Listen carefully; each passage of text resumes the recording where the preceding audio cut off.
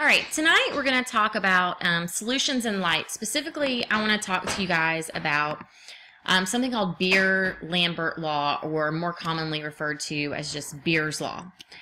So the amount of light that is absorbed by a solution can be used to determine the concentration of the absorbing molecules in that solution via the Beer-Lambert law. Here's the equation for Beer-Lambert law. So you've got A equals epsilon LC. So A is absorbance, and it doesn't have a unit associated with it. Epsilon is the molar absorptivity or molar extinction coefficient, and the units are liters per mole centimeter. And basically what it tells us is it tells us how much those molecules absorb the light, because some molecules absorb more light than others. L is the distance that light is going to travel through the solution, and as we'll see in a second, that makes a difference, and it's measured in centimeters. And then C is the concentration of the absorbing species, or how many moles per liter you have, which is, as you guys know, it's molarity. So here's like a visual representation of something you would do in a lab. So here you have a beam of light, and it's going to be a certain wavelength of light, and that's going to depend on what color solution you are dealing with. And then you're going to have you have a ruler here, and the ruler you can use to measure the path length. And the path length is the distance that the light is traveling through the absorbing molecules in the solution. Here you have a little basically, it's just a little tool that can be used to, we call it a spectrophotometer, but basically it tells us, that can tell us transmittance and absorbance, but we're going to worry about absorbance.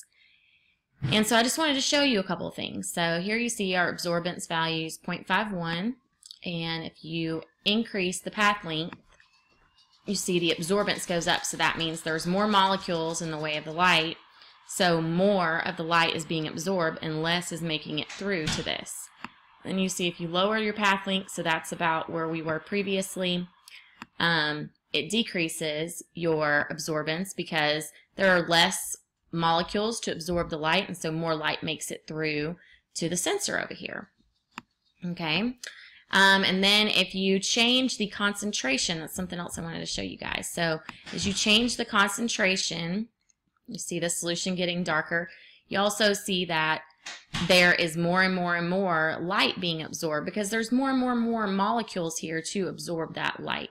So that was just some stuff I wanted you to look at. And then, of course, here we have green light that is being at a wavelength of 508 nanometers. That's being passed through the solution. But if you change what you're dealing with, like maybe copper sulfate, which is a pretty blue color, then you have this other color it's of wavelength 780 nanometers that you're going to need to use. So it does depend on what solution you're doing as to what wavelength you want to use. All right, so in general, in an experiment, you're going to have a set of solutions that you know the concentration of them, and you're going to determine their absorptivity, or how much they're absorbing.